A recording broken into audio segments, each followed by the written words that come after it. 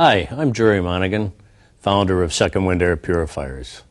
Our mission is to create a better quality of life for our customers in the community by providing innovative air purification products that exceed our customers' expectations. We are focused on providing professional services in a dedicated, efficient, and caring manner that will be profitable to the customer and our company by working together as a team. State-of-the-art technologies, innovative business strategies, behind the scenes, insights from cutting-edge users around the globe on World Business Review with Alexander Haig.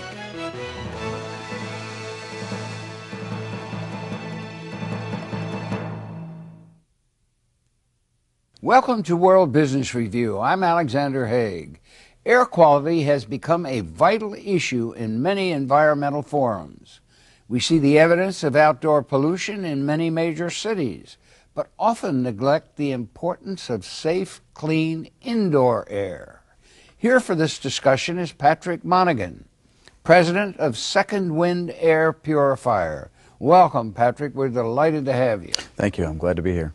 Now, also joining us is Jerry Monaghan, founder of Second Wind Air Purifier. Welcome, Jerry. We're delighted to have you. Thank you. All the pleasure's mine. Now, also joining us as our industry expert is Dr. Richard Moss, professor of environmental science at the University of North Carolina at Asheville. Welcome back to the show, Dr. Moss. We're always pleased to have you. Thank you, Al. It's great to be back here. Now, why should we be concerned about indoor air quality? Al, most people don't understand just how serious the problem of indoor air pollutants are. We're largely focused on our outdoor air pollution, but in terms of actual public health hazard, literally tens of millions of people are suffering health effects from various indoor air pollutants, ranging from chemical sensitivities to reactions with mold. And these can be very serious and often go unnoticed.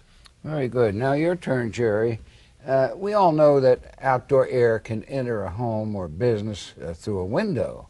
But how about when the windows are shut or don't open at all?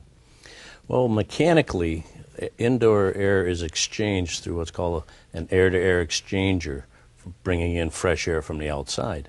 And also, the cracks and crevices, opening a window occasionally or opening a door occasionally, gives the introduction of outside air internally. Very good. Now for more, let's go to this World Business Review field report. Air pollution can be hazardous to your health, but it's not just the air outside. The air you breathe indoors can hurt you as well. Mold, bacteria, viruses, dust, and other harmful particles are common in the home and workplace. Second Wind Air Purifiers were designed to help make every breath fresh. The Center for Disease Controls has taken the indoor air quality problems and broken them up into three categories: particulates, bioaerosols, and volatile organic compounds, or VOCs. Our purifiers address all three of those categories. Purifiers like these use ultraviolet or UV light to remove particles from the air. Filtration lamps are designed to maximize the sterilization process using specific intensities and wavelengths of UV light. Second Wind's photocatalytic process uses high-intensity ultraviolet germicidal light and a highly reactive catalyst surface area, in our case, which is titanium dioxide. It works kind of like a sponge absorbing water, in that as air contamination goes through your heating and air conditioning system, the air passes across the catalyst and is absorbed, reducing odors and off gases in your indoor air. UV filtration can be the first step to improving indoor air quality.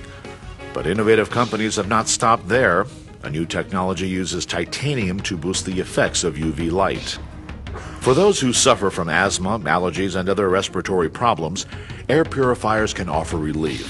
For everyone else, a good air purifier may prevent health complications in the future. For World Business, this is Mark Streeter reporting. Now, Patrick, how do you identify air quality problems in a home or a business? For the most part, they really identify themselves in that consumers or business owners will find that they have people working for them or people living in a home will have an allergic reaction, or they'll smell a certain odor or off gas that they didn't notice before. That's primarily the way. Or you can have